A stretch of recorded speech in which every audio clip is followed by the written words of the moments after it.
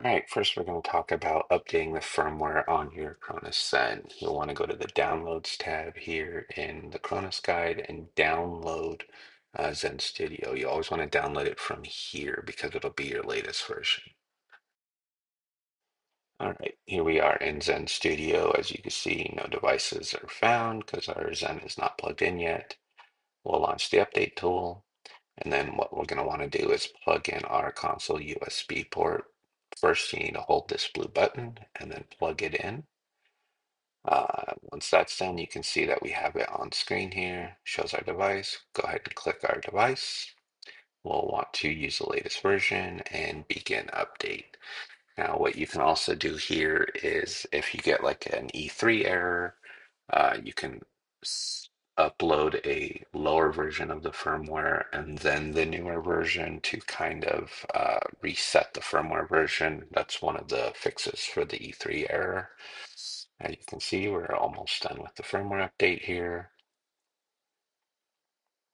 and update is complete. So it's not going to detect it because we're not in bootloader mode anymore. But our update is complete. We plug in our prog port and we are good to go. You can also register here, programmer tab, synchronizing flash, and we are good to go. All right, here's the Series XS guide. Obviously works on both consoles and the wireless adapters. One of the things we'll be talking about today. Both controllers work with the adapter. Obviously, there's no Bluetooth on Xbox. Um, Here are a list of third-party controllers, if they work with USB or if they'll work with the adapter, and then everything else kind of below this is some more controller setup and other setups, which we will go over in Zen Studio now. All right, here we are in Zen Studio. Let me turn the camera on for the controller. Here we go. So let's plug in our uh, prog cable and console cable.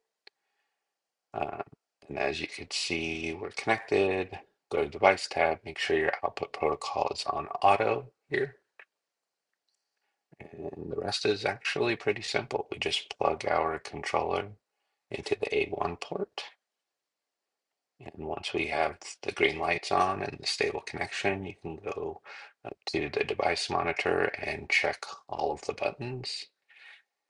And as you can see, we've got a stable connection, and this is basically all you need to do for a wired connection. Next, we'll go into wireless connection. All right, so let's go ahead and plug in the console and prog ports. Next, we're going to need our plugged in controller with USB and our wireless adapter. So take the wireless adapter, plug it into the A2 port right here, and our controller into the A1 port. You want the lights to turn green, and then once they turn green, you just unplug your controller and let the pairing happen. Now, if the lights don't turn green automatically, you can hit the reset button on the bottom of the Zen.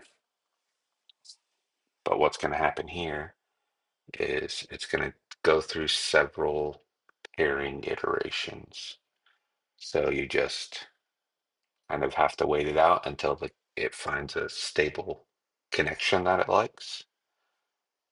So we're just going to give it a minute here.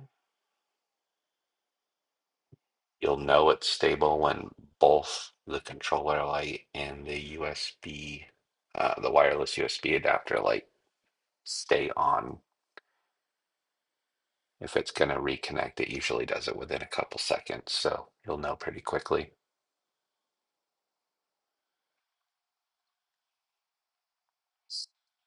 You can see it's still kind of going through its paces. It'll work for a second, and then one of the two devices will want a new connection.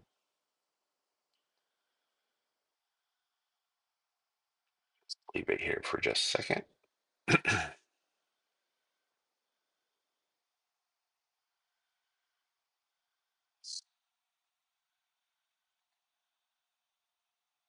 Right. Controller wanted another one.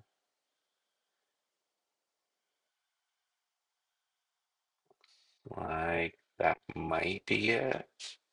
Staying connected for a while here. Yeah, yeah. So it looks like we have a full connection. You can see all the buttons work wirelessly and everything is good to go.